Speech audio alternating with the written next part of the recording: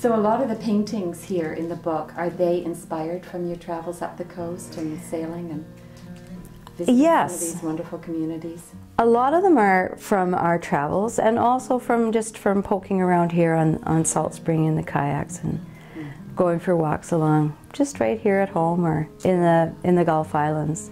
Really, for all the traveling we've done, you know, as we come home at the end of the summer, the Gulf Islands are so beautiful, and you know, we go, wow, our own home territory is so beautiful. Really, a lifetime here to paint, don't need to go anywhere. Yeah, it is a real blessing. So tell me about your art. Going back, what inspired you to use watercolor and brush as your medium to show your passion? That's a good question. I first started with, I think, mostly oil pastel and the vivid colors of oil pastel. And my mom would always bring home new medium, new different things, oil paint, oil pastel. She'd take art classes and come home and tell us what she'd learned. We'd all try it out. But there was one point when we got enrolled in a painting course, a summer painting course, with a Japanese fellow, and I just remember his name, Mr. Hashimoto, and he had a love for watercolor. He would give us each a paper, and he would tell us to soak it, and then he'd say, just put a dot and watch it. Isn't that magic? And we'd watch it, and he also got us to do it with India ink, which even flows even more, and it would make all these spidery patterns, and you'd just watch it, and then you'd make something out of it. But just the way he taught us and got us enchanted with the wash and how the paint flowed itself, there was nothing that captured my love after that. Yeah, to watch that pigment move. Yeah, see what came as a result of it. Yeah, you would know that. So from there, did you always stay with watercolor? Was that the launch that kept you there? Pretty much, yes. I did, yeah. I mean, through high school, I was 12 then, and through high school, the art teachers would get us to learn try different mediums, and I think when I finally decided I was officially going to try being an artist, I thought I better try the classic medium of oil painting. So I got oil paints and stretched some canvases, and I did 7. And what a different feeling for me compared to watercolor, where the water is like a partner in the adventure, and you do something and the water carries it away. With the oil, you just have to budge it around, and everything that happens is from your hand. There's no partner that's moving the pigment. I love how you say that. It's a partner. Well, it really is. It can be a partner you love or one you're... It can challenge you too. But partners also are really great for growth. Yeah, it is. Yeah. And so you were really working with watercolor since you were in your early teens. And really. Full-time into watercolor. When did that happen for you? Well, I went to UVic.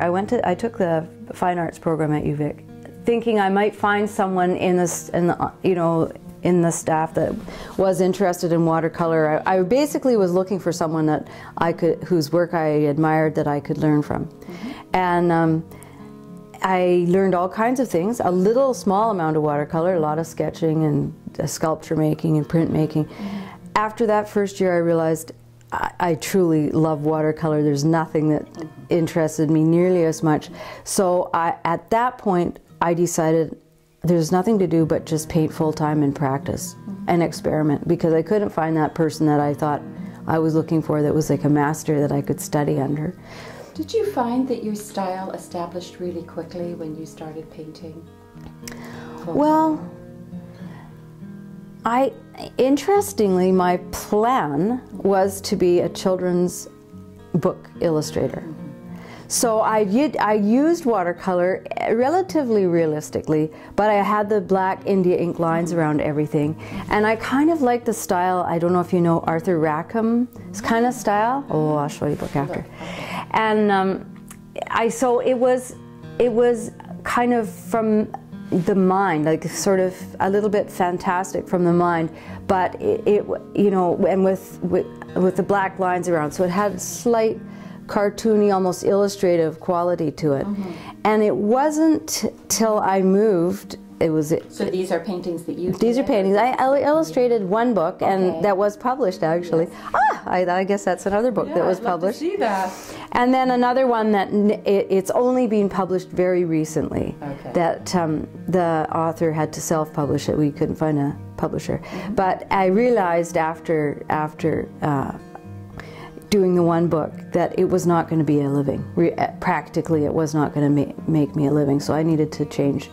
But what happened is I lived on a little island where I had to row to every day to get back and forth, and I became more appreciative of the scene around me. And suddenly not suddenly, it was a gradual process. I changed my style from the illustrations to more of just straight painting of what was in the world around me. And if I hadn't moved there, I don't think I would paint the way I do or what I do. So was that experience living on the island? Yeah. Just north of here?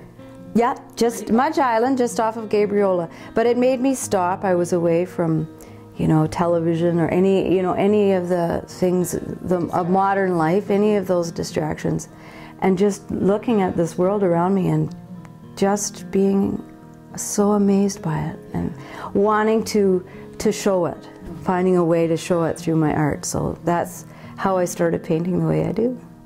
And do you find when you paint, do you get lost in the process? Do you have a time when you start and a time when you end? Or I do get totally lost. What is time to you?